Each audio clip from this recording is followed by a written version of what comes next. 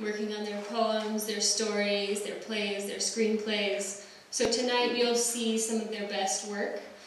In addition to the senior reading, they also complete a senior thesis, a senior reading list of 18 to 20 books, which tonight's readers displayed their favorite books over here on the piano, along with a few copies of Parallax, which is our student literary journal.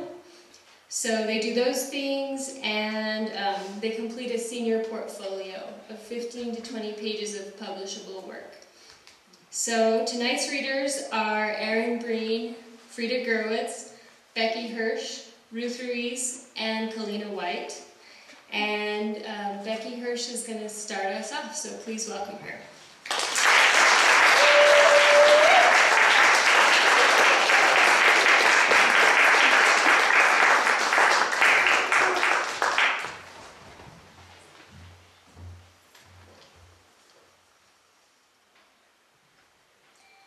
The Working Man. Yes, Garrett Honecker, that's me. The agency told me they wanted me to speak to you directly. Alright, well, I just wanted you to know that nothing's official.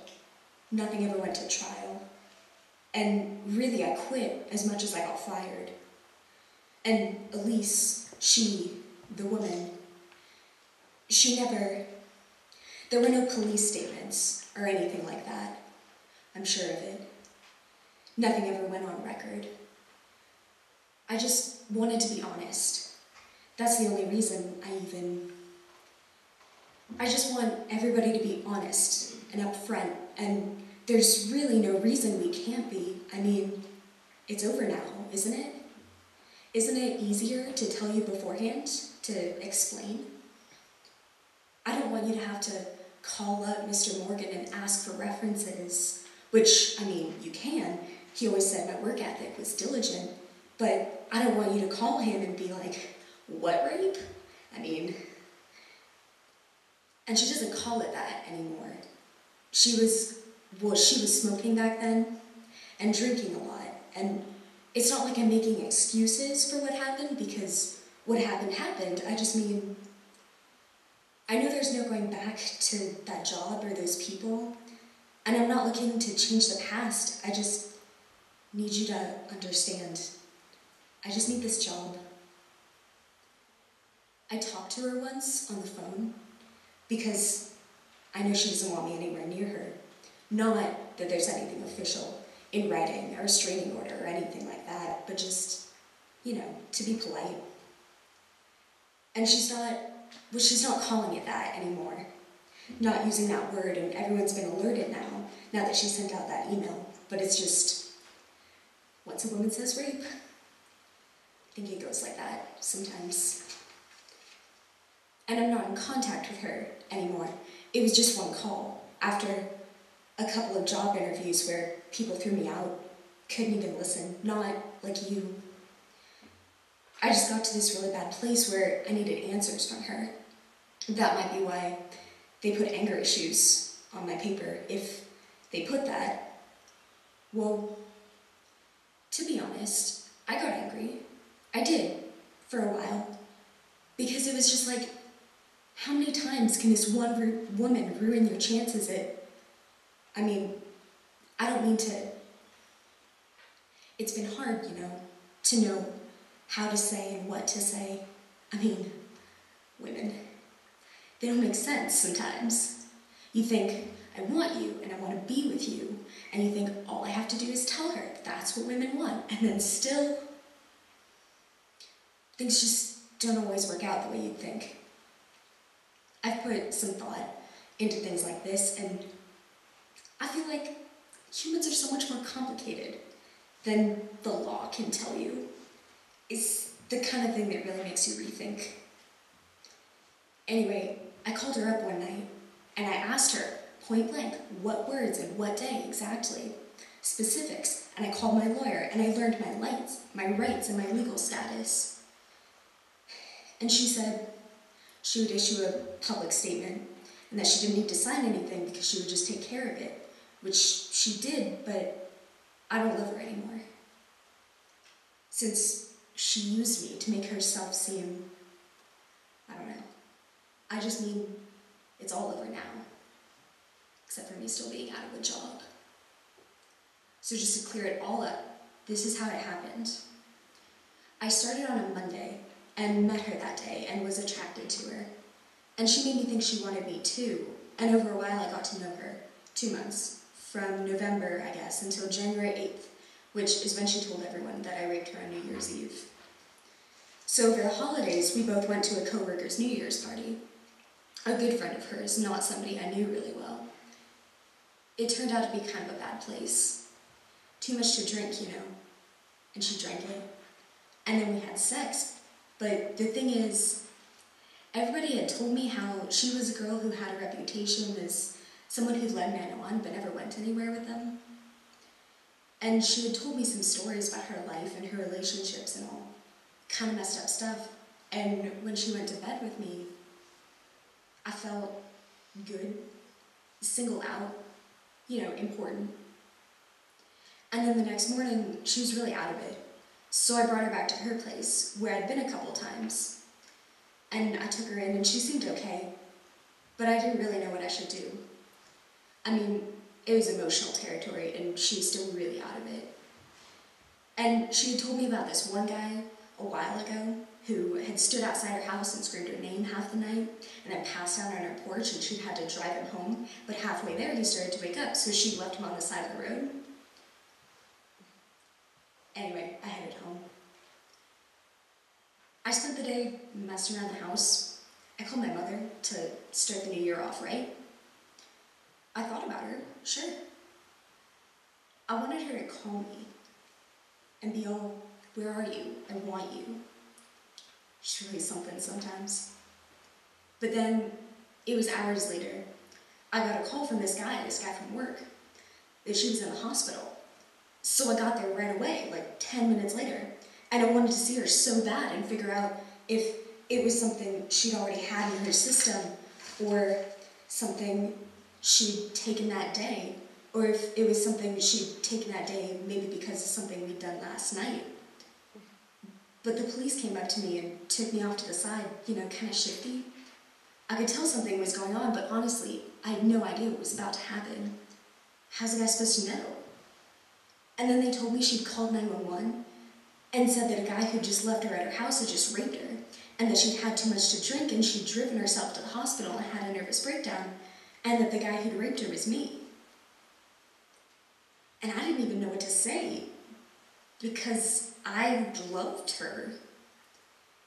Sometimes you love someone and you think you're better because you're with them, and you think you can do no wrong, and then she calls it rape.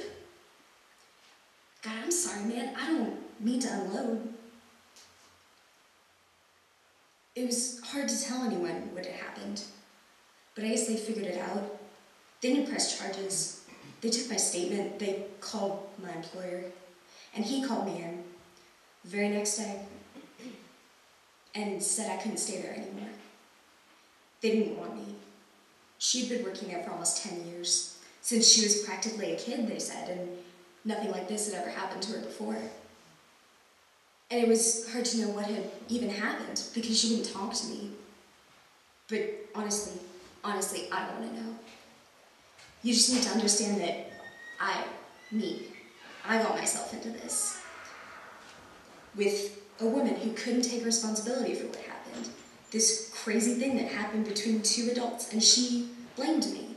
And it made my life really difficult for a while. But I've worked out what happened with the police and my old employer and the job agency and everyone. And I just want to thank you for listening. I know you probably have candidates for this position who have never been accused of rape and could tell you point blank that they would never go to a shifty New Year's Eve party and never drop off a woman hungover at her house the day after. But I can't say that. I know there are people who think work is work and life is life and they're separate worlds, but I can't help thinking the worst thing she could have ever done to me, she did.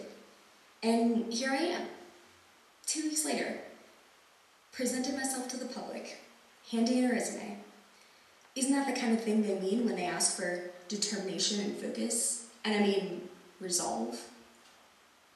I may have spent 10 days in anger management courses, but I'm here now. I'm back. All I need is this job. Thank you.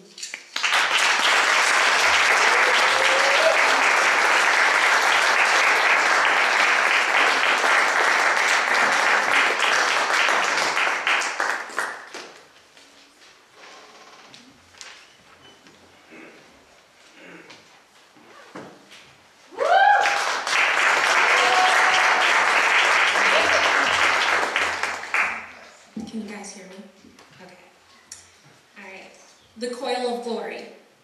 The virgin once divine sleeplessly wanders as the gourd in her hands clusters to her hardened clutch. Her legs tremble with the soreness of her squat. She is weak and throbbing with bulbous might. Against the ridges of ancient walls, blood trickles towards pale, rigid toes. No pitter-patter here, only the silence of patient foes. An orifice of hers leaks against the granite of the Colosseum.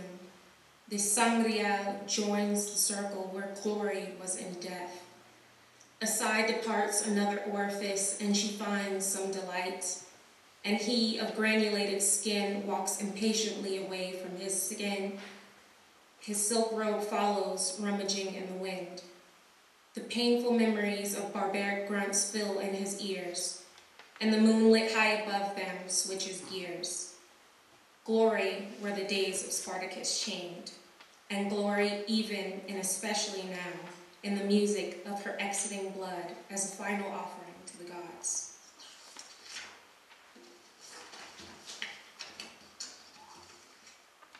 The dune. Karma made a mistake in this place, made it warmth and starlight. Then Pandora's curiosity kicked in, and I watched in the night as the night went away and chaos took its place. I saw the trees bend to the will of their roots, watched them grovel before the dirt like savages. I witnessed the mountains speak in an ancient tongue, watched them erode and become nothing. I envisioned my home again, peaceful sea green and ocean blue, but now the colors had merged, split, entangled and spurred shadowless creatures to crawl through the mist. The day was short and withered, it seized as the waves did upon the earth. Earth, here no more, where fear broke the silence of the lambs. And all the while the doom kept rising as the sheep crawled over and under its bearings, buying in unison, forming an army of unspeakable ultimatums. Thank you.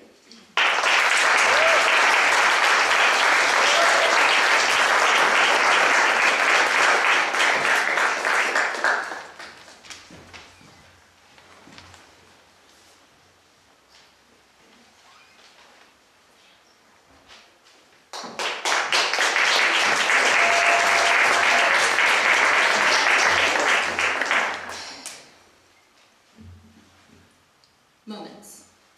The trees were swaying back and forth with the wind as Ellie sat there staring at all the other girls who were laughing and joking. She looked down at her backpack beside her and sighed before returning to her book. The wind felt nice against her bruises. It wouldn't be too long now till Ellie was finished with work. He stood above her when she looked up. She inched away but didn't say a word. He gathered up her things for her and they left. They walked past the dirty streets, past the food truck Ellie was advised not to eat out of, and past the hundreds of people who would never know. "Are you hungry?" he asked. Ellie nodded a yes, but didn't say a word. Her mouth was dry. He went off into a tiny Mexican restaurant and walked out less than 2 minutes later with a burrito and a soda. Ellie ate slowly as they walked home. They passed the nice-looking houses and a couple of older ones until they made it to theirs. He walked in first. That was always the deal. And she waited outside until he came to get her.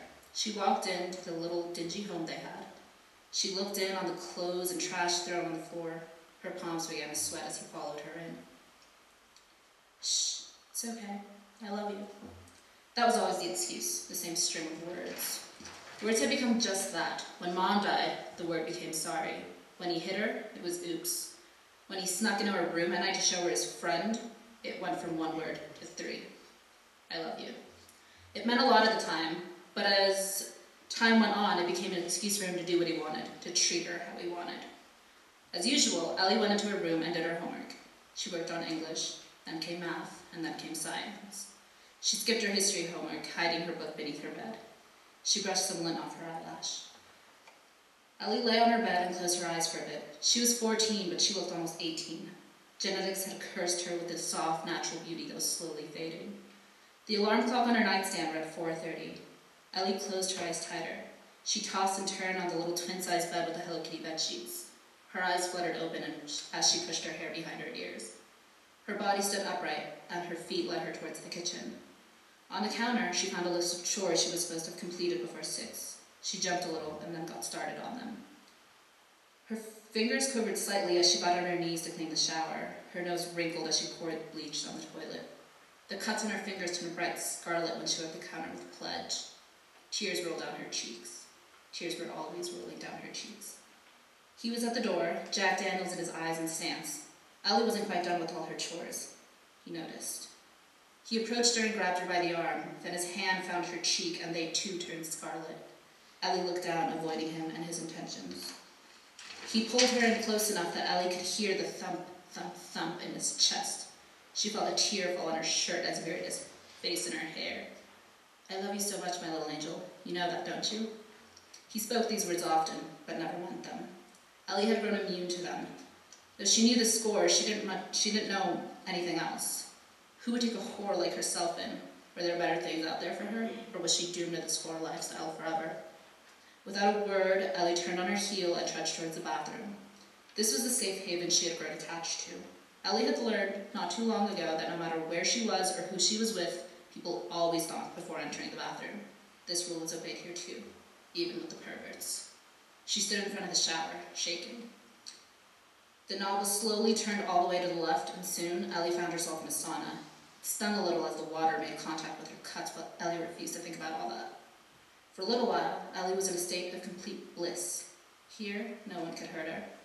She was back at the park on the swing set. She even had an ice cream cone. No one hit her, no one yelled, no one was. There was only Ellie, and she was fine with that. She flinched as she turned off the water and wrapped a towel around her naked body. In 10 minutes, her guests would be here. The plan never changed. It never faltered. It only was. Quivering hands picked up the shirt he had laid out. It was silk, made for an older woman out on the town. A lacy pair of underwear and a pair of short shorts to accentuate her legs and butt were also laid out. Tears began to form on the brim of her eyes, yet Ellie kept them back.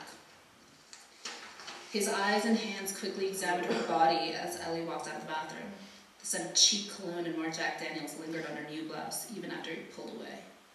"Don't you look, darling? Why don't you come over here and give me a kiss?" A pair of tainted lips pressed against hers. Ellie fought the urge to throw up. 1 breath, 2 breaths, 3 breaths. It would be over soon. It had to be. He poked her lips with his tongue, demanding entrance. Ellie refused at first. When his hands wrapped themselves between strands of her hair and pulled, she obliged. It poked at her tongue, in her cheek and teeth, like a lizard or a fish out of water. "Kiss me back, you whore." Ellie did as he asked. She knew better now. Their tongues battled before he pressed his dirty body against her, pushing her against the wall. His hands followed her bumps and ripped the shirt off. A tear rolled down her face as he yanked her shorts and panties off. Her hands grabbed at his chest, attempted to push him off, but it was no use. He misunderstood her pleas for mercy and pressed his body closer to hers. What about the visitors? He laughed at that as if it was the funniest thing on earth. He threw over his arm with no effort. This was too easy for him, and that excited him. Stumbling, they made it into her room, where he dumped her on the bed and began fumbling with his pants. He could see the tears streaming down her face, but that only made his bulge grow. Her tiny arms tried to shield her from him. He laughed. When her frail hands attempted to push him off, he growled and thrust himself into her. Ellie stopped moving. She became numb, became the doll they had always told her she was. Shiny, cold, unmoving, just like the porcelain dolls Mama had always collected. His grunts were not masked by her scream this time. They bounced off the walls and hit him straight in the face. Her cries became softer, quieter, as Ellie accepted her fate. When he finished, he collapsed on top of her and cried. "Please forgive me. I love you so much. Please forgive me, baby." The words slapped her across her tear-stained cheeks, but Ellie did not flinch. She only laid there, She counted her breath slowly and closed her eyes. This was not reality, she tried to convince herself of that. This was not what a father's love was supposed to be. The tears stopped flowing as she looked at the clock. It was 2 a.m. She sat upright. It was time, Ellie realized, for her to stop giving in to him, stop feeling sorry for herself. Ellie had her entire life before her, and she was letting him waste it because she looked like her mother. No one had ever denied that. This was the reason he treated her that way, and it was not what a father's love should be. With that thought, Ellie picked up her suitcase and climbed out the window. The wind kissed her bruises and hugged her as she made her way through the city. Ellie smiled. She didn't know where she was going, but she knew it had to be better than staying home. Thank you.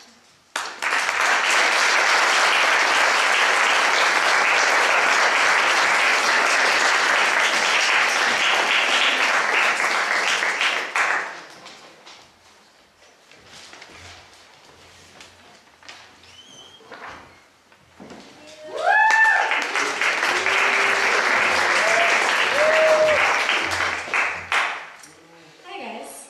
So first I'm going to read a poem that was pretty much the first one that I ever wrote. And I wrote it sophomore year at my old school in just the creative writing unit that we did. And then I put it in my portfolio to get into the creative writing department here. And then I read it at my first reading here. So now I'm going to read it at my senior reading. I hated being little. 1. I hated being little. That's so Raven and the Friends cast seemed to have a lot more fun. I couldn't do anything. 2. I hated school. It was too hard and it was too easy, and the people there scared me. 3. I hated not knowing things. Chaos. It looks like chows, but it's pronounced chaos. No, Erin, they aren't two different words. 4. I hated not understanding things. I want one of those pretty swimsuits. Erin, those aren't swimsuits. They're lingerie. No, they're pretty swimsuits, you're lying. 5. I hated not being believed. Brandon and I could totally see microscopic organisms. I definitely did not peel back the wallpaper. Why would I carve my name into the window seat? 6. I hated that the driving age wasn't 10. I really wanted a red convertible that I could drive my friends around in. Convertibles were the coolest. 7. I hated losing things. I would notice something's absence really quickly, or it would take months, or even years, like with those purple boots. 8. I hated being told to be careful. What are you expecting me to do? Throw this baby chick on the ground just because? If you don't give me a proper warning? 9. I hated when they were called grown-ups. It sounded childish and it confused me. When do they stop growing up and become grown? And what does that make old people? They shrink. Right, so the next one is a poem from my chapbook, which is a collection of poems, and I got it published through an AEL grant, which is Arts Enterprise Labs, and it was published at Wild Idols Press, and yeah. Bad Pisces. I'm supposed to love the sea, the blue-green aquamarine. The ocean is cavernous and timeless. The first ecosystem befriends my old soul. Confused by my love to lay on the sand, evading salt-laced jellyfish waves, I imagine life on one of the craggy coasts. I'm inclined to be landlocked with leaf-crunching autumns. And I started writing flash fiction pretty much this semester, and here's one of them. Lady Empathy. Amanda, the middle-aged school psychiatrist demanded. Look at me. He grew flustered and added, answer the question. With a slight twist of her neck, Amanda stared the man dead in the eye. The psychiatrist softened, a 2-in-1 good cop, bad cop. Why did you stab Harmony with your pen? Amanda frowned. Do you really want to know? For God's sakes, yes, the man responded, lifting his arms in the air along with his frustration. Because I could feel what she was thinking and it was horrible, Amanda exploded. Adrenaline coursed through her veins at the memory, and she made her hands tight, heated fists. She saw the psychiatrist fidgeting at her storm of emotions, so she took in a long stream of air. After exhaling, Amanda tilted her head and focused on jingling her stack of metallic bangles. Her mood shift startled the psychiatrist, and he shivered. Why did you actually do it then? Amanda sucked in her cheeks and bit down hard, leaving behind imprints of her molars. She knew what he was thinking. Because her name starts with an H, she lied. The man nodded. He wrote sociopath on the notes on his official clipboard with the Board of Education seal. Okay, your dad can take you home now. Amanda left the grayscale office, contemplating how she would sell the pills he was going to prescribe her.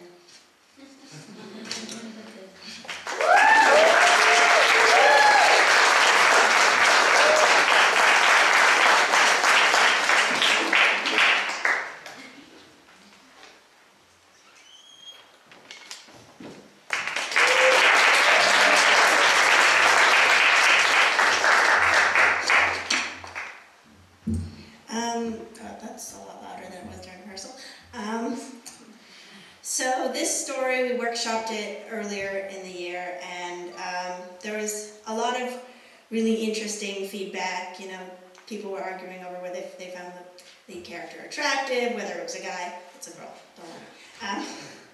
But, you know, a lot of people bounced a lot of ideas around. There was, I think it was Branford that mentioned sex dungeons. It was very strange. And, yeah, I guess it was Isaac. And Kim reiterated that. She said the word sex dungeon, and I never thought I would hear her say those two words. So I just wanted to introduce that as the piece. It's just what I think of. It's just a fun little snippet intro. Okay, so flowers. The bar is called the Edison Place. The walls are brick and the lighting is grimy. It is relatively empty. You try to stifle your building anxiety. You are incredibly aware that you do not look like anyone else there. The other occupants are younger, dirtier, and much hipper than you. Even the crusty old bartender seems to be one of them. He lifts one of his peppery eyebrows when you order a Coke. Apparently Coca-Cola isn't cool anymore. Across the bar, a couple of stylishly scruffy boys are leaning up near the jukebox. You can't take your eyes off the one in the center. His leather jacket is unzipped ever so slightly to expose his pale, scratchy-looking neck. A tattoo of an anchor and some flowers peek out. You wonder what his skin tastes like. The man catches you staring at him. He smirks. Your mouth goes dry. You scramble for your Coke, knocking it over yourself in the process. The sticky, sugary soda goes down your front and you squeal in surprise. You leap up. Your jeans and your thin cotton t-shirt are wet against your legs and stomach. The guy nudges his friends and whispers something to them. They laugh together. You can only imagine what they're saying. They are mocking you, your unstylish, frumpy clothes, your general roundness, your clumsiness, your ignorance. They're mocking all of it. You want to cry. This was a bad idea in the first place. You should be alone in your apartment, hiding behind a computer, shrouded in a pink, fluffy bathrobe, not facing the world. You should be eating delivery Thai food out of a styrofoam box while you watch bad reality television. You shouldn't be here. You can feel the lump in your throat grow harder. You dash off to the bathroom. You begin to dab furiously at your front with a paper towel. Get the stain out, get the stain out. Don't think about their laughter. As you emerge from the bathroom, you catch yourself looking at the man again. He is talking to his friends. You sit back down at your table. You realize your Coke is gone. You shuffle up to the bar and order a Coke. The bartender rolls his eyes at you again. You glance back at the handsome man. He is whispering with his friends, and they are laughing over something. You remember their laughter. You are very aware of the lump in your throat. You feel as if you are on the verge of tears and throwing up. You want to run away. But that's not what you do. You made the decision to be here, and you're going to stay here. You want chicken out. Get rid of the feeling and you'll be all right. Numb it and you will be all better. You cough and correct yourself. I'll have a Coke with whiskey. The bartender nods and gets you the drink. You down your drink in 2 gulps. It burns, but it helps soften the something within you. You order another one. The napkin you've taken in your hands has become shredded to little bits. Hey, you look up. There he is.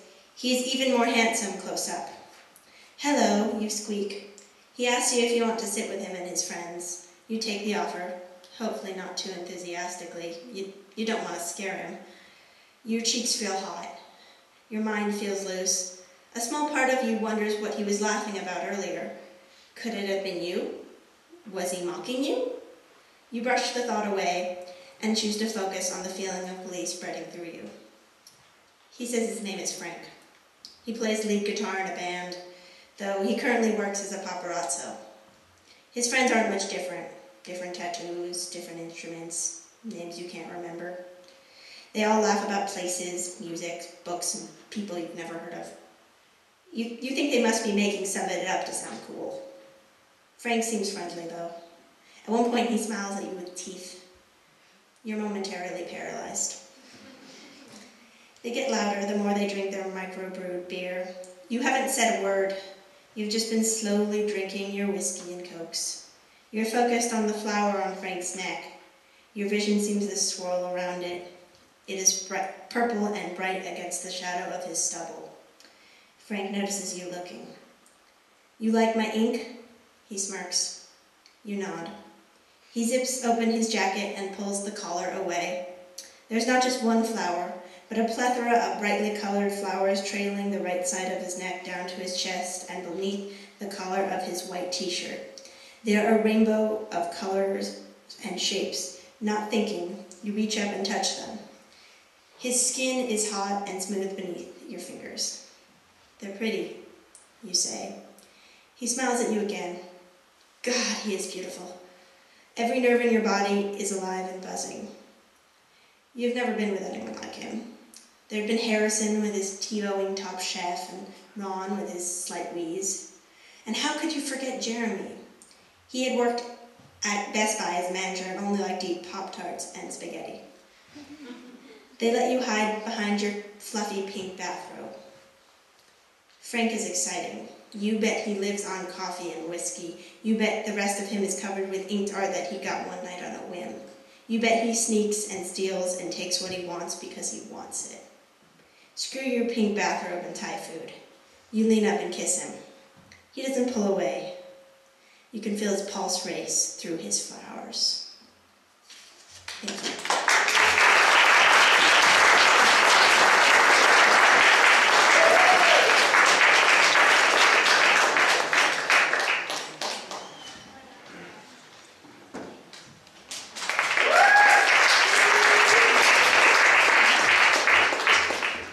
Okay, all right. Veneer, dares and truths. I dare you to sweat from hair follicle to toenail, but widen your smile despite political disruptions. Watch the static watch you back, that out-of-body experience. I dare you to challenge Obamacare and dress in camouflage, to sweeten your life with that snippet of risky freedom whilst leaving that life in the hands of a total stranger. I beg of you to flip the hourglass or turn the hand counterclockwise, regenerate and reiterate, breathing back breath into meekly nature of distant myths. I wish you were the snake watching Eve ruin it for us all. I imagine your cold eyes on her naked body, fascinated by seduction. I wish you were the world without its complexities. I picture the equations rambling through your minds. And what is the equation of seduction? Does it include X and Y? On what axis do their coordinates lie? I dare you to question quantum physics and the significance of animal blooms. Do you have memory of a time, any time? Where in your memory do I and I alone lie? This is the blanket under which this old body jitters, stirs, ruffles the sheets in muscle spasms. This is the blanket, the covering, the covering of lies, a place where questions without proper answers make mysteries in the mind. And then part 2, this is called The Spore. We were and always will be wreckage in a stable barn. As horses neighed in sweet passion, the heat arose engrossing a fire. Do you remember it's what you desired? Today, present fuses sublimely with future, swelling like the maturation process. You meet my roughhousing hands as the leaves ripple by and whisper what the Pope keeps hidden in his secret box. The mysteries suddenly dry up like eyes blow-dried, and the air is thick with, well, air. Air again like when you were first born and you could barely open your eyes to this thing we call life. I dare you to become that which you were once before, but not now. For what is this world if we cannot sometimes take on the perspective of the blind, eyes open wide yet closed so tight? I see you galloping hopelessly with the fallen North Star. I see that which you were and not what you are. Chest pumping, blood thickening, here we are once more. But today, solely to decide, to decipher, to decode the veneer which you spore. The dirty wine. You sing like you know how, pumping them lips. You communicate with your hair and loosen your hips. And while your voice taps through all the darkness, you dirty wine. Bent knees, rolling, your head pretending everything's fine, possessed. You sing, but more importantly, you dance, shuffling your feet like a stallion's glorified prance, as if there's the least bit of chance that your weave won't flip off. That high-grade weed has nothing to do with it. This is your own creation. It's all part of the skit. The dirty wine is how you let go. It's how you look fierce without arrow and bow. Rolling, whining, churning of that stomach acid. You're so sweaty and your arms stink. You know you looking ratchet. But you wouldn't notice all your nastiness. And if anyone asks, it ain't none of their business. But girl, that neck, you don't want it to snap. So kick your feet back. Just take a second to relax. But I'm gonna tell you like it is. Weaves will fly.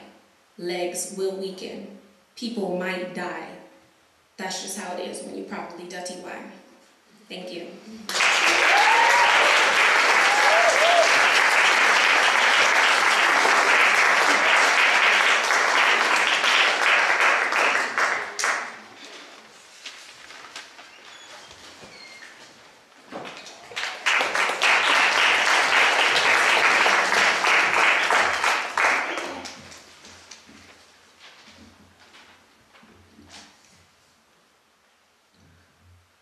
Fable. There is a place not far from where the eyes wander, where, inside the abdomen of a sad germanium, sits a troubled kitten. When the sun goes down, thoughts of that estranged rabbit reappear. Trying hard to forget, the kitten flees, far away from where the voices can be heard, from where the rabbit waits for her. Letting go of all the hatred, removing all the confusion, the kitten runs, faster and faster, further and further, only carrying peaceful memories, and the pretty little song the rabbit taught her. She lies beneath a weeping willow, inhaling the scent of the lake nearby. Closing her eyes and breathing slowly, the kitten successfully escapes. Scent of spring. When the showers stop and the trees begin to sway, pause. Take a moment to pick up the flower that has fallen by your feet and take a good whiff of it. And if you sneeze, then it'll be confirmed. You are allergic to sex.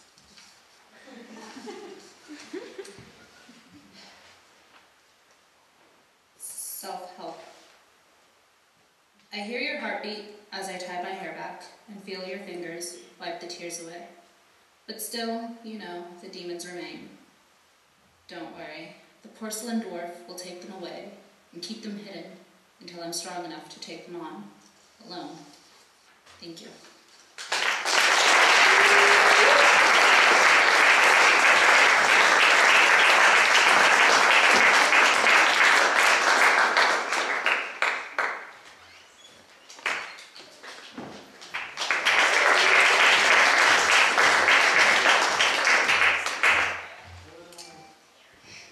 guys, so this one is an ekphrastic poem, which is a poem inspired by a painting or a photo. And it's based off one of Sydney Morgan's pieces, if any of you know her. Okay. A quiet thought. One morning, I took a nap beneath the invisible stars. The Spider Queen caught wind of my endeavor and sent her minions to my resting spot. Unawares, I was covered in their webbed hospitality. Sometimes shadows reflect branches that aren't there. Many can become a single one, and still more than just the split tree are apparent. Hard to tell the tree from its doppelganger. In my cocooned reverie, I decided not to leave. Travel took too long. Getting up would eradicate me, and my idea was well received by a slender mosquito who passed my ear. I told him about time and about living here beneath the best day. He turned his head, a miniature owl. He got lost in the Spider Queen's web. Hard to leave the doppelganger tree. And the next poem is another one from my chapbook, which is on this piano amongst a bunch of other books. Yeah. Valedictorian for Mr. Muffin. 1. Pull an all-nighter in the summer uniform. A vibrant cami with jean shorts and flimsy flip-flops. 2. Promote the secret with late-night viral photographs. 3. Expose exposed skin burning with youth and bad taste. 4. Bite your lip for that dubstep silence while malnourished fingernails are brittle and break. And this one was published in Creative Communications, which is some anthology of poetry. Yeah. In Angels Park. Splintering wood is nailed together in the park filled with falsified angels. Rubber is chained to static electric metal bars in the park across from the abandoned toy factory. Firemen's poles stab into the wood chips in the park where construction sounds. Debris noiselessly floats atop the rocky stream in the park that's roped off with yellow tape.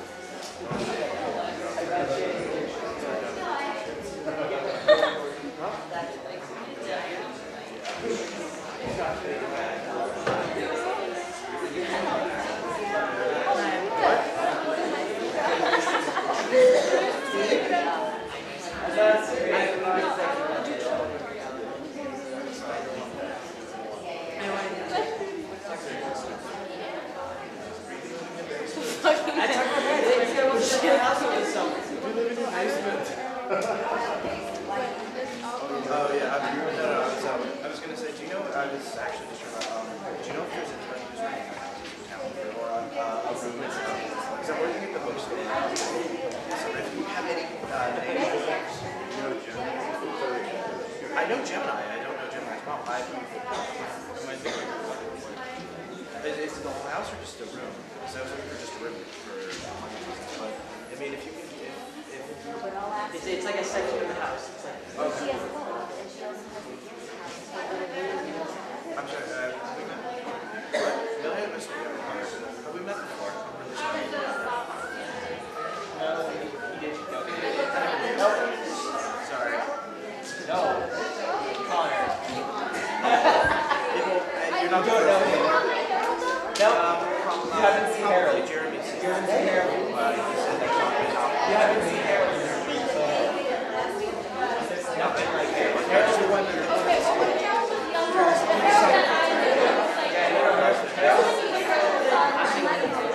if you know any of this, it's incredible.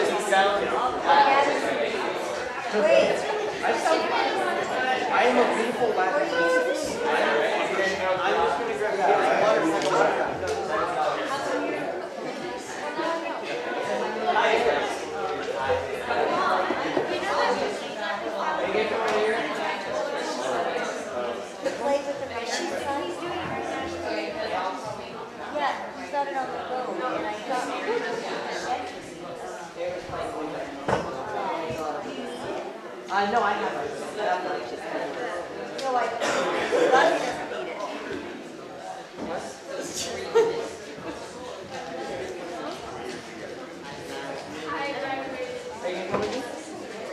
Come on.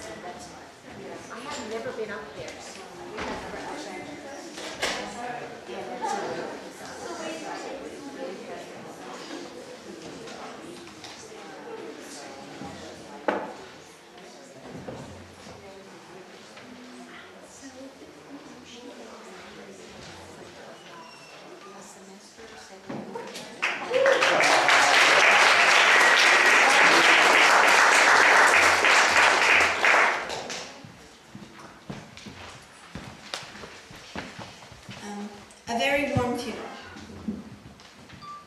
It was a warm day out, not the kind of day you want to spend wearing all black. The Harts were sweating through their funeral wear. They all attempted to look remorseful and sad about the open grave of Great Uncle Marty that they were standing over, but they had other things on their mind. Mrs. Josie Hart was thinking about a man named Matthew. She had met him online. He was an attractive man in his early 30s with thick dark hair and a charming smile. He worked as a contractor. Josie found something kind of hot in a man that worked in construction. He worked with his hands and he got all muddy and sweaty. He didn't mind that she was older. In fact, he liked it. He said it meant she knew what she was doing. Josie and Matthew had met up for coffee a few days ago in the middle of the afternoon. After a shared scone and a lot of sexual innuendos, they had gone to his car and had sex. It had been dirty and urgent, like when Josie had been a teenager. They had arranged to meet again soon and to do it in an actual bed. It had been exciting arranging it. She had liked the sneak and the secrecy. It had only occurred to her after that she had cheated on her husband. Though it made no difference to her, Mr. Hart wasn't sexy for her anymore and she wasn't for him. They slept side by side and ate dinner side by side, but there was nothing romantic about it. They still talked about things, mostly her good housekeepings and his newly developed hobby for model trains, but nothing very thought-provoking. It was a lot of small talk. She liked him, but she didn't want to touch him. It was more of a very close friendship you have with a gerbil or a dog. Mr. Nathan Hart was thinking about peanut butter. He very much liked peanut butter. He liked it on celery, in sandwiches, on toast, in cookies, but he especially liked it when a waitress named Ronnie served him peanut butter pie. She was a woman in her mid-30s with red hair. There was nothing typically pretty about her. She had long red fingernails and wore large turquoise and gold earrings. Nathan liked to look at her. At first, he would just look at her. He would come to the diner every day for lunch and just look at her serve everyone their tuna melts and milkshakes. He liked how her hair bounced. And then they started to talk. She had a thick New York accent. She talked about her cat pork chop, her ex-husband Jake, the weather, The Price is Right. In fact, she would talk about practically anything if you didn't shut her up. He didn't mind. Nathan always took her recommendations for the pie. Ronnie would always recommend peanut butter pie. Once she shared it with him. She sat across from him. Her foot gently grazed his ankle a few times. Nathan thought maybe he was in love, but not deep, passionate love. Puppy teenage love, if any. Though on his way to the diner the next day, he realized he had a crush on Ronnie. A simple, non-threatening crush on a younger woman. He kept telling himself that when he started to no longer show up for dinner so that he could be at the diner. He wasn't hurting anyone. The one downside was he had gained weight from all the peanut butter pie. Nathan, look at those flowers, magnolias and calla lilies. Isn't that a bit ostentatious? Josie whispered to her husband. My back hurts, Nathan grumbled. I bet Aunt Ruthie spent a lot of money on those, a lot of money on her husband's funeral. It's tacky if you ask me, Josie said under her breath. I really should have worn my orthopedic shoes, Nathan mumbled. His black leather ones weren't comfortable. It really is tacky. If you died, I would do roses. White roses. Much classier. Constantine Hart leaned over and shushed her mother. She was in no mood for her mother's gossipy, nitpicky attitude. Constantine was in a bitter, pissed-off mood. She was visibly scowling at Uncle Marty's grave. He was as far from her thoughts as possible. The night before, Constantine had gone to sleep in her childhood bedroom in a good mood. Everything seemed to be in a good, happy balance. She didn't even mind that her feet poked out from under the quilt and the slightly unsettling poster of NSYNC that was hung on the ceiling. Her job was good. She loved working as a flight attendant. She had just been on a flight from Atlanta to New York, and a sweet old Southern lady had given Constantine her grandson's number. Constantine hadn't planned on using the number. She'd been dating a guy who worked as a line cook at the local jazz club. He was tall and simple. He liked to wear leather. They mainly just watched movies and made out. They could have done more, but she didn't mind movie watching. It had been calm and uncomplicated, there when she needed it.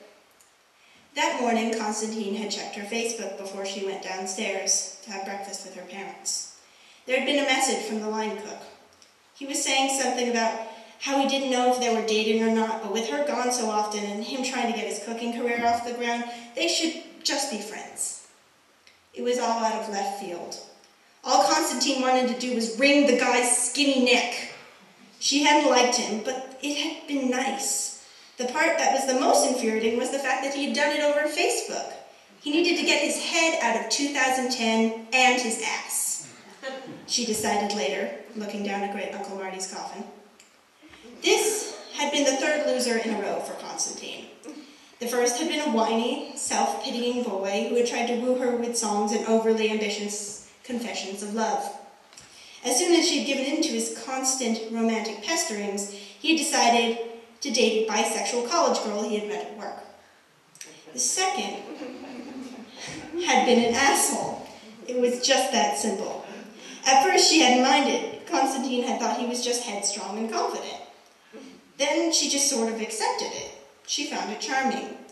He knew what he wanted, and he told her more often than not. She kind of liked it. But one day, when she reached out to him, he let the floodgates open. It was all about how he didn't have enough time for her, and why did she like him, and she really should know better because he was an asshole. It was like he'd been saving all the asshole up for this exact moment.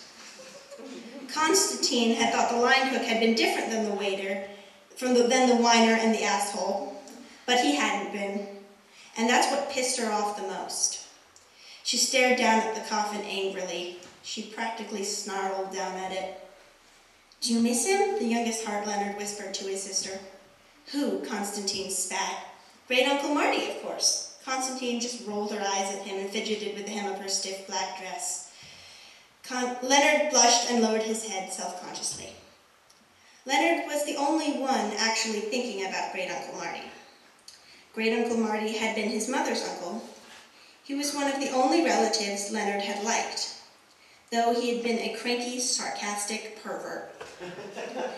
At the family Super Bowl party, he had taken a 10-year-old Leonard aside and showed him a picture of a naked lady he carried in his wallet. Leonard had just stared at the picture, not really knowing what to make of it. Uncle Marty had actually given Leonard an old copy of Hustler for his 13th birthday. Uncle Marty had pointed out that the girl on page 22 was his favorite. She was a bleached blonde, bent over a blue velvet couch, wearing nothing but black lace-top stockings. Leonard liked the picture, but wasn't aroused by how the woman was posed or dressed. He just assumed he didn't like the woman in the magazine. He chalked it up that he didn't like stockings and blue velvet. Many years later, on his 18th birthday, Uncle Marty had taken Leonard to a strip club. A girl named Candy Kane with a bright red wig on and silver tassels had done a dance for Leonard to the joyous hoots of a drunken Marty. Leonard didn't feel much. At the time, he had had a girlfriend named Lola Munch. She had been a homely girl with thick glasses who was on the debate team with Leonard. So when Candy danced for Leonard, Leonard assumed his lack of reaction was from his faithfulness to Lola. When Leonard went off to college, he became friends with a boy named Stephen Quinn. Stephen was a quiet, quirky young man from Chicago. He had small, wide-set green eyes, and his hair was always oiled back from his face. He was handsome, but not conventionally so. There was something attractive about the strange symmetry of his face. Leonard and Stephen were both in Intro to Economics and Environmental Expansion. They sat together in the front row, side by side. His elbow would slightly brush against Leonard's. When this would happen, there was a strange, blood-rushing excitement that Leonard had never felt. Stephen would smile at him when this would happen. Outside of the class, they didn't have much in common, but Stephen would drag Leonard into the city for new and exciting things, like a museum wholly dedicated to cheese and clubs that had bubble dance parties. Leonard loved every second of it. Around the beginning of December, Great Uncle Marty had come out to visit Leonard. While there, Uncle Marty had admired all the college girls walking past. He kept asking if Leonard had sex with any of them. Leonard shook his head. While he was showing Uncle Marty his room, Stephen came by. He was especially friendly to Uncle Marty, asking about his interest in the local sports teams and how long he was in town. Though when he shoved out his hand as a goodbye, Uncle Marty had just stared at it like it was covered in chicken guts. "So that's your friend Stephen," Uncle Marty had said once Stephen had left. "Yeah, we do practically everything together," Leonard had replied. "You need to stop hanging out with him. He's a bad influence," Uncle Marty rumbled. "Bad influence? He's one of the nice kids I know." Leonard was confused. "But he's not like us, Leonard," Uncle Marty had said. "What do you mean he's not like us?" Leonard's voice began to raise. "He's not like us. What do you mean?" Leonard was yelling. "He's a poof!" Uncle Marty bellowed back.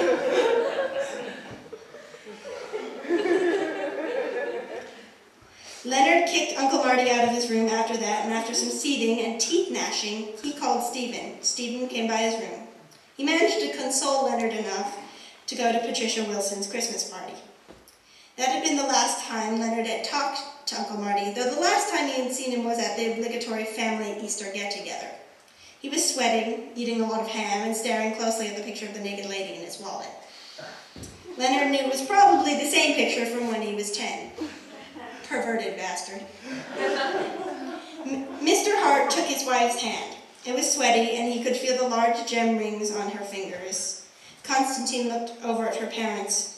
It was the first time in years she had seen them holding hands. Leonard looked up at the hot, bright blue sky. A plane flew loudly overhead, disrupting the silence. The Harts all glanced up at it. The four of them stood, side by side, sweating through their nice blacks, wondering how much longer they would have to endure the blinding white sun.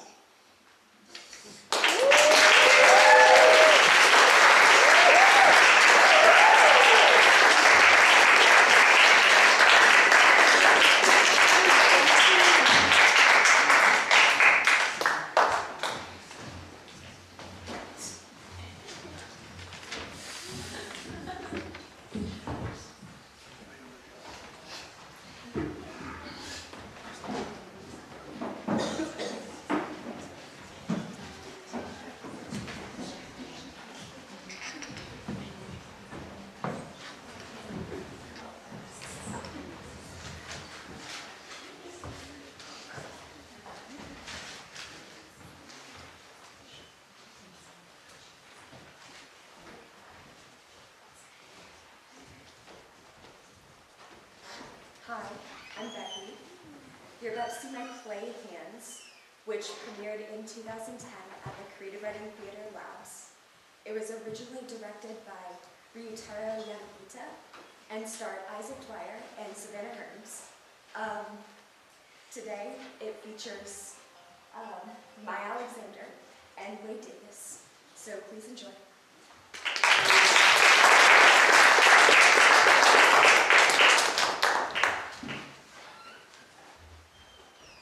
There was a house fire here 2 weeks ago on a Thursday. It began at 6:40 p.m. at the latest. It was contained to the kitchen. I was in the master bedroom at the time. I had fallen asleep. The kitchen appliances have been fixed since then, but there is still some structural damage. Michael has worked very hard to make everything good as new. No, Michael was at the library when it started. He studies all the time at the library or in his room or at a friend's house. Michael is very bright. Mom? Michael. Who are you talking to? The policeman, Michael. He was asking me questions. What was he asking you about? About you, Michael. Me? I don't understand. Oh, what did he want to know about? He wanted to know why you haven't been going to school, Michael. What did you tell him? I told him that there was a fire and that since then I have not gone to work and you have not gone to school. That's it? Yes, Michael. No, I mean, why is that? Because you called me and I have to stop what I'm doing when you call me. Oh. Is he still outside? I don't know, Michael.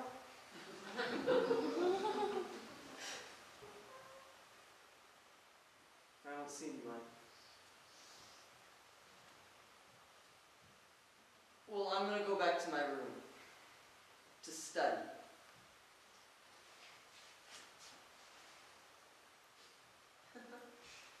Make some dinner? What would you like? Pasta. By when should it be ready, Michael? Oh, just whenever you can. Yes. Spin around.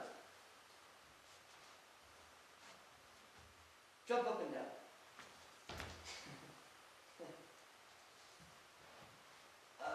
Laugh with me when I laugh. Yes, Michael.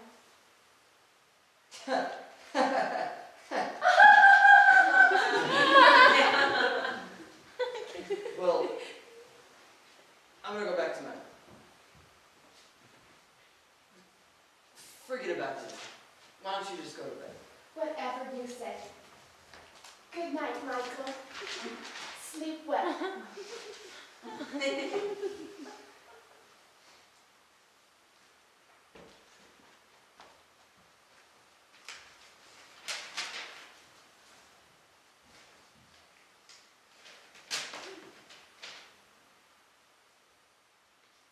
Her motor and cognitive functions are all fine. So is her vocabulary. Her response time is improving. don't think the police would have noticed anything. Probably just thought she was weird. A lot of her responses are just the default programming. There's a huge list of basic information like who the president is and what the order of the alphabet goes in and stuff like that. And then there's the more specific things like my name, my allergies, and my GPA. Sometimes it's weird, because I remember entering in all the information. I remember sitting and watching her download it all. But I try not to think about that. It makes it all too creepy, like I'm talking to myself.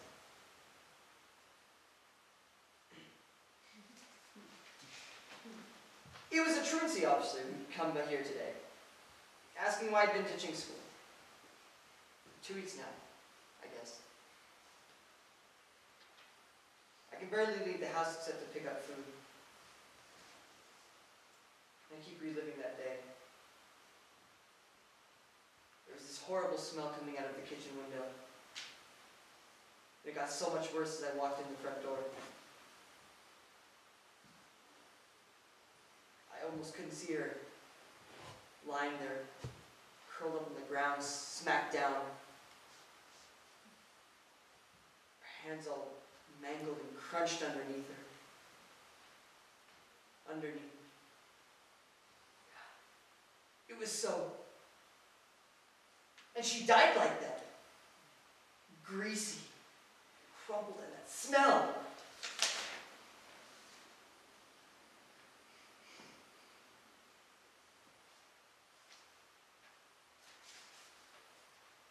These days we stay up all night, watching Jeopardy and eating homemade pancakes. I wake up late sometimes and find pictures of us all over the walls and all down the hallway. We dig out my old yearbooks. We're doing things the way we used to, but it's the way things are supposed to be. This robot, she makes everything right. Right?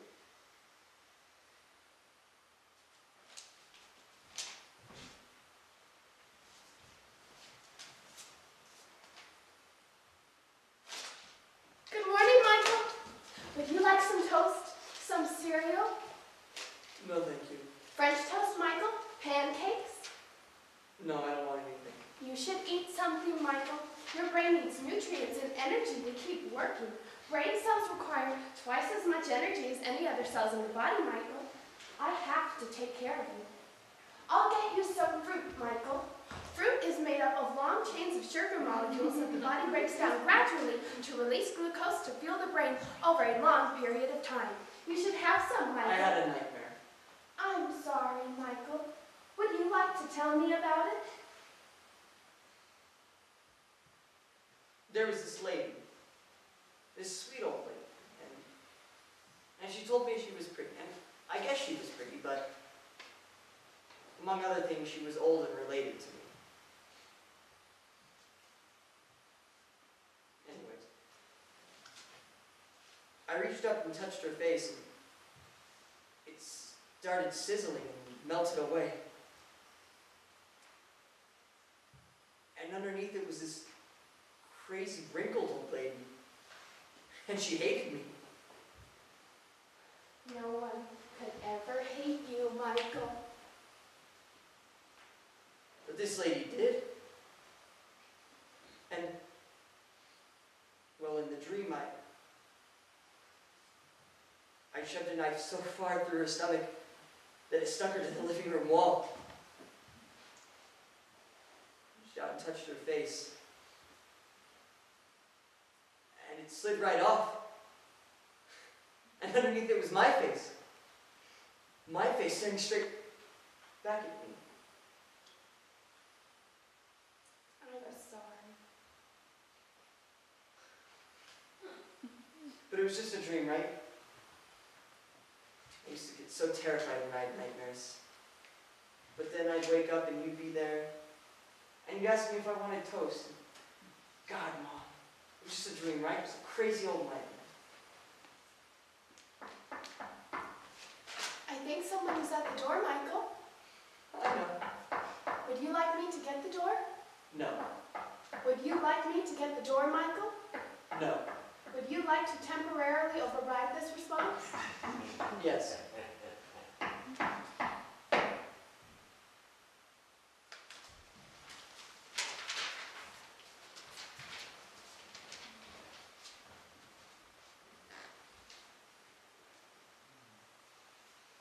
Yes, I know that Michael has not gone to school these past few days.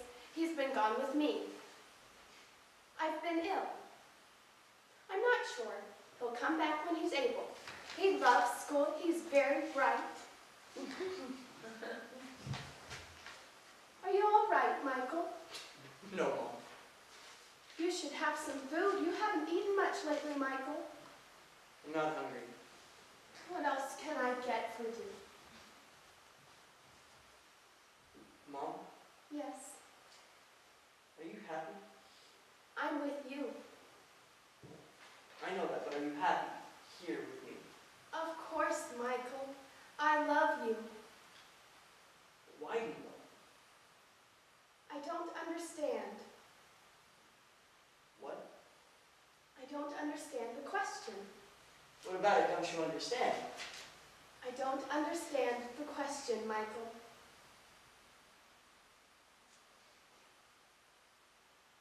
Mom, Yes, Michael? you know, I would like some food actually. Some soup. Do you think you could make us some? We could eat together. I don't need to eat. Yeah, I know. But I want you to. You told me I wasn't supposed to eat, Michael. That it would be very bad for me. No. Well, I mean, yeah, that's what I said, but I think now, I don't think it'd be so bad for you, for both of us. Of course, Michael. Whatever you want. Thank you.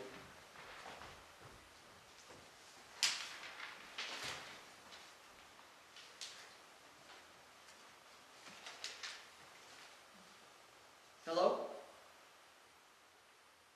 Hi, my name is Michael Dougherty, and I understand somebody's been coming by my house? Yeah, I figured.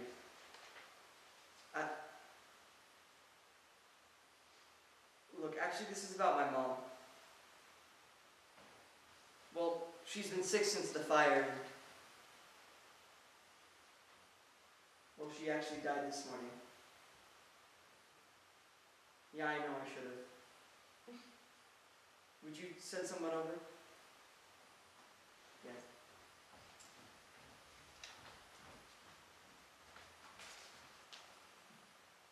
Want to sit on the couch? Yes, Michael.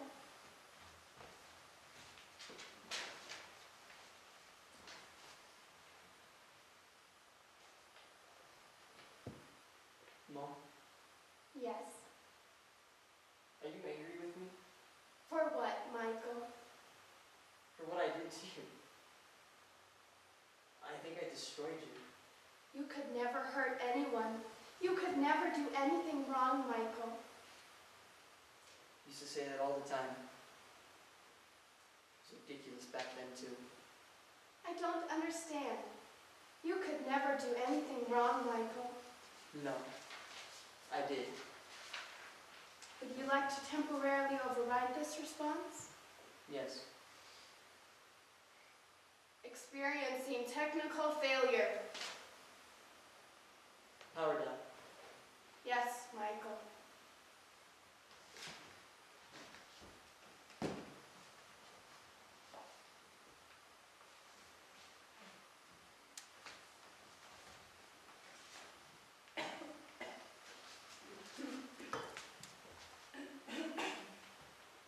I loved you too. I'm coming.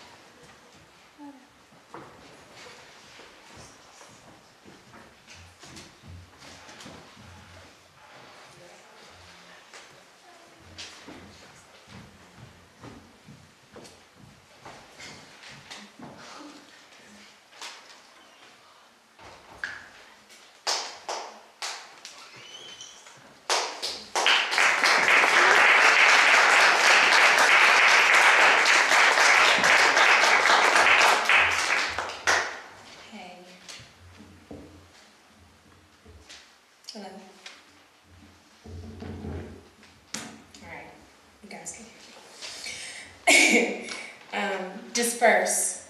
You dispel microchips out your stomach, but always those fingers stretch for more. The globe of fattening treats hidden behind yet another door awaits your silent entry. You sputter forwards, heart trembling, fingers twitching, back, breathing smoke out your lungs and into the trees. You wing it, mouth open, wide, only hoping your arrival will be welcomed. The summer molecules are too hot for your tongue, the winters are too cold, but spring is always a delight. The microorganisms within you grow stronger, and those hormones rage for a slice of pizza, a Coke, and some candy. Your stomach fades. It is your only weakness.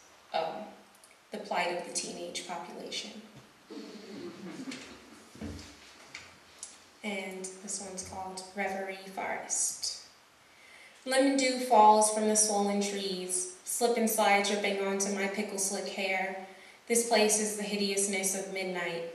I feel like rubbery trash, polished dirt on an auspicious marble floor. I stare at chandeliers of chopped light, drawn out of the moon as stars fixate on me. The streets on either side of me are stripped of their bearings. The world is empty as I stand in the shadow of the moon. I am at a crossroads. Shrieks surf the wind. They banish the good. Streets flicker with polka dot flashes, filling with soulless creatures once slumbering. The dawn again arises with jaw cut open. The horizon is full with towering spectacles that jet forward with cheetah speed. Homeless and wretched, yet still I glisten in this checkerboard darkness, and from my lips slip lustrous phrases, cubed, tight. Lemon dew from swollen trees penetrate and moisturize. From the suffocating bits of silence, this forest has become alive. And this last piece is from my chapbook. I had it published last year with the help of a poet, Alba Cruz Hacker, and Cat Factor. It's called Surrender. Safe to say I'm sorry, to kneel down and kiss a pair of bloody feet, a word that bears little weight in the eyes of those who've heard it plenty of time. Safe to quit sometimes, to close a book and turn out the light, to throw those weights off your shoulders. Not everything has to be a fight, a lunge or a slap, a break or a crack that leaves the body and mind in scattered pieces. To surrender is to admit, to give your body a break from the harshness of reality, to underestimate the strength of every nerve and of the heart that beats you to life. Thank you.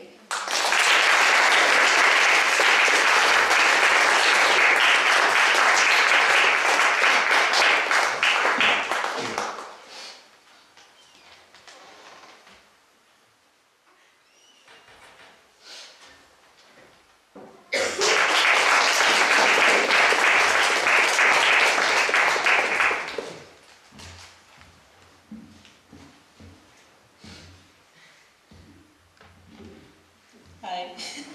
I'm going to be reading an excerpt from my tutorial, and tutorials are basically, they are semester-long projects that start in the spring and go until the end of the semester when we're doing stuff in. And I'm reading an excerpt from mine, and it's like a small chapter towards the middle right now, and so basically I'm following this. I'm documenting the last year of someone staying in a mental asylum, in a mental institution, and she's just been sentenced to solitary confinement. Abandoned. I leave your office without saying anything. Your words are stuck between my hair and my ear. The fact that you couldn't even mask your guilt makes me want to purge. I'll get rid of all the demons I've been hiding. Hell, I'll even get rid of yours because you can't seem to do that for yourself. The attendant, Violet, she's waiting for me at my door. The plastic smile she wears does not do its job to calm me. I can see the pity and fear hiding beneath it. She doesn't want to take me to solitary. She has no choice. Her eyes refuse to meet my own as I glide past her and into my room. Violet clears her throat a couple of times, clearly trying to get my attention.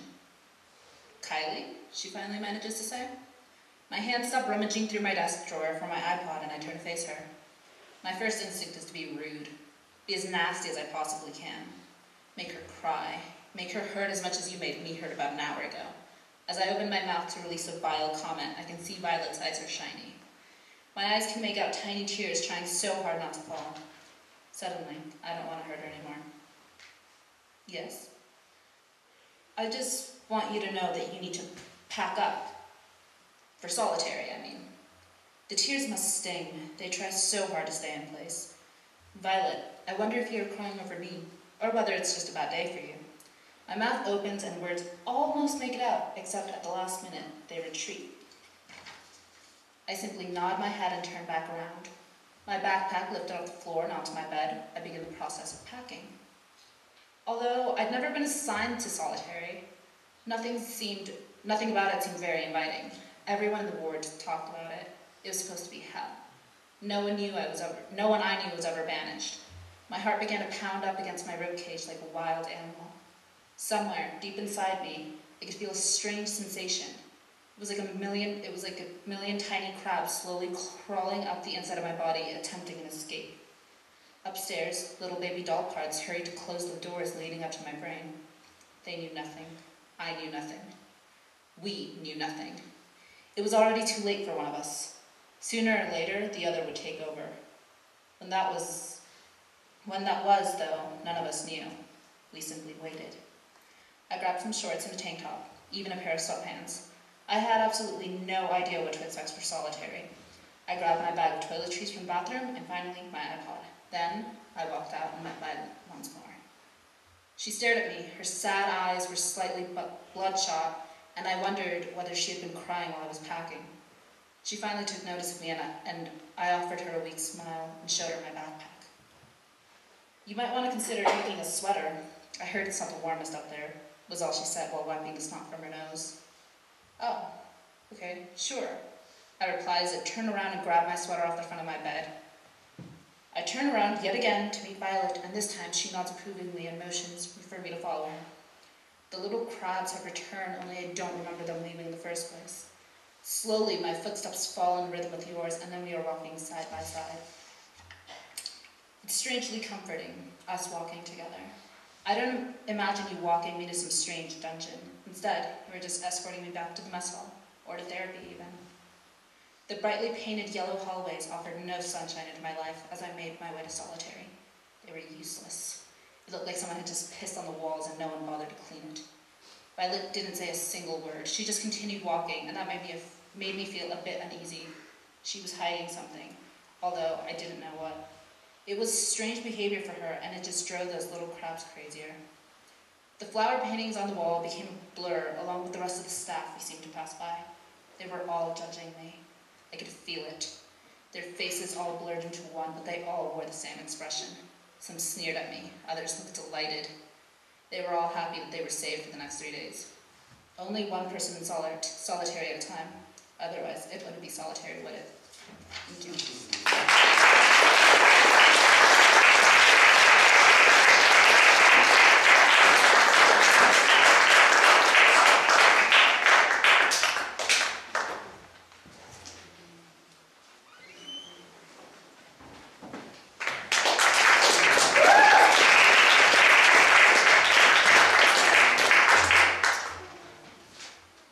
Reality's ending.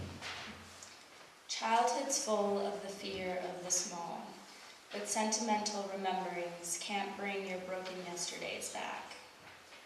Wallowing won't save you, Lois, from the avalanche. Jimmy's too weak, and Superman is busy. So, my next one is also from my chapbook. And this girl, Alex Gandianco, she's a classical voice major, and she composed a song using this poem, which I will not be singing.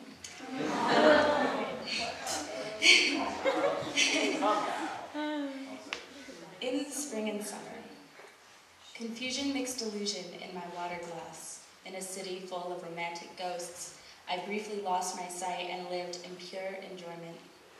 Months lacking mouth sounds were cracked open by a friend's friend who knew how to meddle, and I started counting bumblebee days and hours. And then some shut again, and then no, unimportant, and more so. Loud, quiet, loud, silent. And this last one is also from my chapbook. Apocalypse means a new beginning. Since looking beautiful up close beneath a shadow is not the same as distant beauty, sparkling in sunshine, those who had the authority to do so placed questionable bags atop our heads, where we could wait out our awkward stages. Since the earth rattled during the stuffy blindness, we sought shelter in the cracks that formed in floorboards, already too old to hold so many flimsy gray cots. Ugly piles of us formed. Lucky we could not view our unsightliness. Since we were forced to remove the ties on the saline-stained bags, the filtered light floated, dancing with dust, lasers on our weak corneas. How horrible to look on others not ready for the scrutiny of terrified faces, any faces at all. Since splintered support beams crushed those who had authority, we exited the collapsed structure like an elderly person's funeral party. With squinted eyes guarded against direct sunlight, we sat beneath a thinning weeping willow, for we had nowhere in the world to go.